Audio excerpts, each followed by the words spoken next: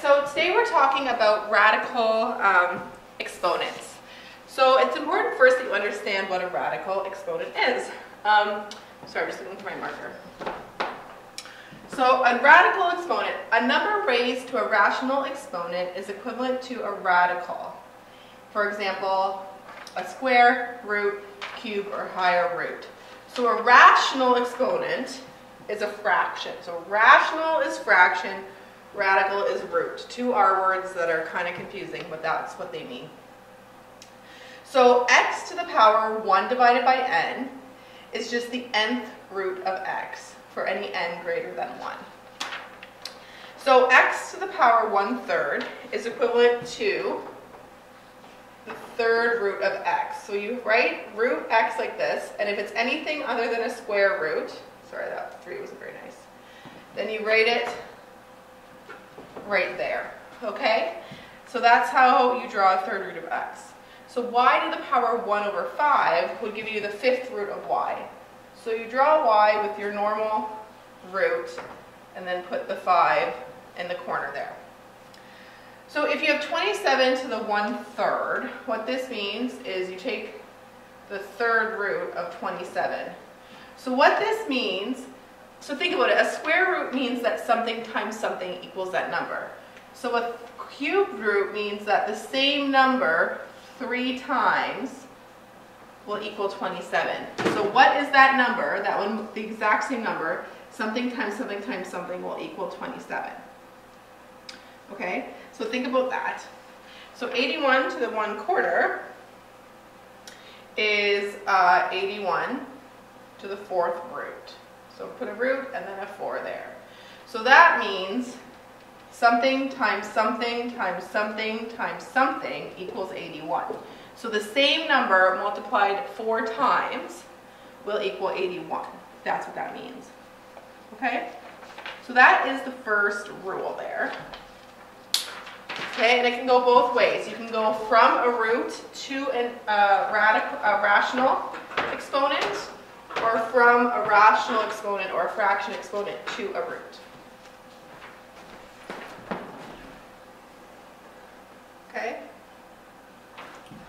We also have this rule that if you have a numerator other than 1, so a number, we'll call it m, x to the power m over n can be written as x to the power m times 1/n. Okay, that's using our exponent laws that we learned in grade 9, which can be written as x to the m to the nth root. Okay? So the nth root of the mth power. It's kind of a weird thing to say. So x to the power 2/3 is the same as saying x squared all to the power 1/3. So that's like saying x squared and then taking the third root of that. Okay? So y to the 4/5 is the same thing as saying y to the power 4, then taking that to the 1/5. So you have y to the power 4, and then you take the fifth root of that. So for example, 27 to the 2/3 would be 27 squared to the power 3. That's how it can be rewritten. Okay? So we also have to keep in mind our exponent laws that still apply, even with these rational exponents that turn into radicals. So for example, if you have x to the power 1/2 times x to the power 1/4, you add the exponents, okay? So that's x to the power 1/2, so 2/4 plus 1/4. So that's x to the power 3/4, which could be rewritten as the 4th root of x to the power 3. Okay? So if you're dividing, you subtract the exponents. So x to the power 3/5 minus 1/3. So you need a common denominator of 15. So 9/15 minus 5/15. So you get x to the power 4/15, which is the 15th root of x to the power 4. Okay, the power of a power law says that you multiply the exponents when you're taking the power of a power. So this would just be x to the power 1 over 12, or the 12th root of x. Okay? Negative exponents still work the same way. Remember, you flip the base. So x to the negative 1/2 just means that you take 1 over x to the power 1/2. Okay, be careful not to flip the fraction. Okay, don't flip the exponent. Sometimes people get confused, but that is not what you do. The negative exponent means that you flip the base, okay, and that gets rid of the negative, but the exponent, that doesn't change. You just take out the negative. So x to the power 3 over 4, negative 3 over 4 would be 1 over x to the power 3 over 4. Okay? So again, careful not to flip the exponent. So remember, if you're using a calculator, you have to put brackets around the rational exponent. So if you're doing like 27 to the power 1/3, for instance, you would have to put brackets 1 and then do divided by 3. So that's how you can solve 27 to the 1/3, 27 to the power 1 divided by 3, or sometimes it's this little x to the power y button. So you can try that. The answer is 3. You can try it on your calculator and make sure you get the right answer. Okay, so now the rest of the note basically is just a bunch of examples, I think, unless there might be one little thing on the back here, but it's mostly examples. Oh yeah, we have couple more little points here. So odd roots can have negative bases. This is because when you're multiplying numbers together an odd number of times, you can get a negative result. So for instance, this means that something 3 times together equals minus 27. So therefore that number would be negative 3. Because negative 3 times negative 3 times negative 3 is negative 27. That works. But even roots cannot have negative bases. Okay? So here there's a positive base, the 4th root of 16. So something 4 times multiplied equals 16. So that would be 2 would be the answer, right? Because 2 times 2 times 2 times 2 is 16. But there's no way that you can multiply something together an even number of times to get a negative number. Because if the number is positive, you'll get a positive. If the number is negative, then multiplying it 4 times would end up with a positive as well. So, odd roots can have a negative base, but even roots cannot have a negative base. Okay, so let's go forward and do the examples here. So 49 to the power 1/2. Okay, so you can do it in your calculator, or you can just change this into square root 49. Notice you don't need to put the 2 here, because this is just implied that it's a square root. So you should know that that answer is 7. Okay, negative 8 to the 1/3. So again, you're thinking something multiplied together 3 times has to equal negative 8. So you can use, your own knowledge to just do that that's negative 2. Or you can put that into your calculator, which would be, you would put brackets negative 8 to the power 1 divided by 3. Or again, instead of a little up arrow, you might have an x to the power y button. 10,000 to the power 1/4. So that's something being multiplied 4 times to get 10,000. So that answer is 10. Okay, 27 to the 2/3. I like to think about this. Okay, so you take the 1/3 part first, and then you square it. So 27 to the 1/3. Think of something that number, when you multiply it 3 times, blank time blank time blank, that same number equals 27. So that is 3. So 27 to the 1/3 is 3. And then you're squaring that number, so the solution is just 9. Okay? Now, what about negative 27 to the 4/3?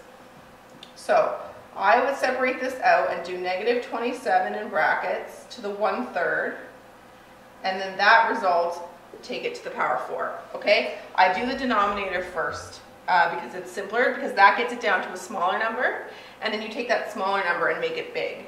If you do the 4 first, you're getting some really humongous number and then making it smaller. So you try to make it smaller first. So that is just negative 3 to the power 4, and that is positive 81. Okay, 16 to the negative 0.75. So that is 1 over 16 to the 3 over 4. Okay, so I flip the base to get rid of the negative, and then I turn this into a fraction. Okay, so that gives us 1 over 16 to the 1 over 4, and then cube that. So that is 2 cubed, which is 8. Okay, because 1 over 16, think about it, what is it that 4 times multiplies to 16? Well, it's 2. Oh, sorry, I made a mistake there. It should be 1 over 2 cubed, and that's 1 over 8. I apologize. So this is a 1, obviously, and then this is a 2. So then it becomes 1 over 2, and then you cube that. So 1 cubed is 1, 2 cubed is 8. Sorry, I know I shouldn't say obviously. Anytime though you're rooting or squaring 1, the result is still just 1, because it doesn't matter how many times you multiply 1 by itself or divide 1 by itself, it's still just 1. 1 times 1 times 1 times 1 times 1 times 1 times 1 times 1 is just 1. Or 1 divided by 1 divided by 1 divided by 1 divided by 1. I can do that forever. I would still just get 1. So that's why I said obviously, but it might not be obvious to everybody. Okay, now we get into these tricky ones because there's so many things going on. So first thing you have to notice about this is that the base of 8 is consistent throughout. So this is 8, 8, and 8. So don't try to solve all of these things individually and then multiply them. That's way too much work. You want to turn these all into rational exponents so then you can use your laws to solve this. So let's change this into 8 to the 5 over 6 times 8 to the 1/2, right? So that's a square root, divided by 8 to the 5/3. So this just turns into 8 to the power 5/6 plus 1/2, and then we're going to subtract 5 over 3. Okay, so now you just got to know your fractions to get a common denominator.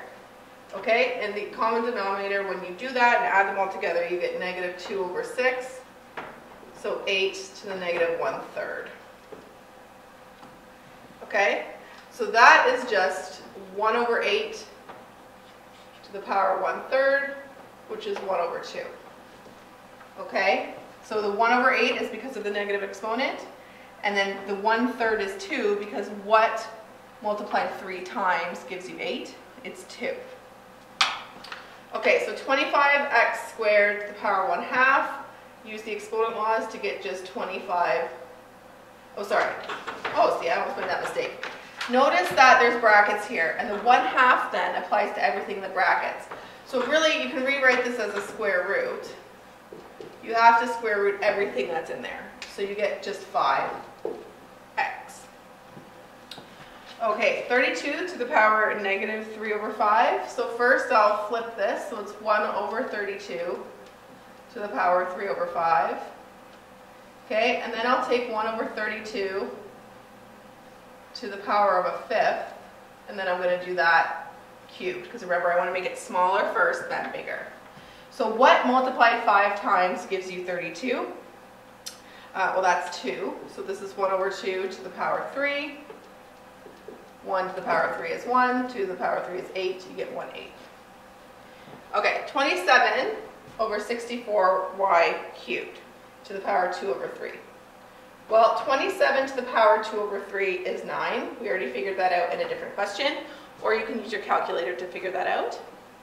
64 to the power 2 over 3 is 16, okay? So either you can do that in your calculator, try it, or you can think 64 to the 1/3 and then square it. So 64 to the 1/3 is 4, 4 squared is 16, and then you get y squared, because 3 times 2/3 is just 2. All right, 64 to the 2/3. You can rewrite it as 64 to the 1/3. Remember, I'm trying to make it smaller first, then squared. So what multiplied 3 times gives us 64? It's 4 squared, so you get 16.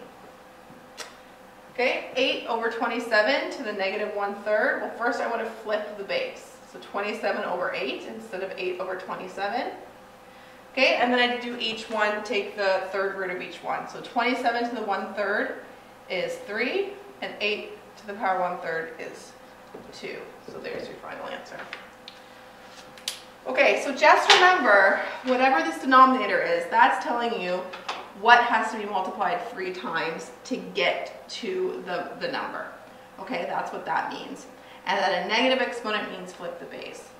So there's a lot of short examples here, and I know I went through each one relatively quickly, but that's the purpose of these videos, is that you're able to rewatch them as many times as you want. If you have trouble understanding a specific one, then put a star next to it and highlight it, and then I can help you with the ones that you specifically had trouble with, instead of having to review the whole concept if you understood part of the concept already.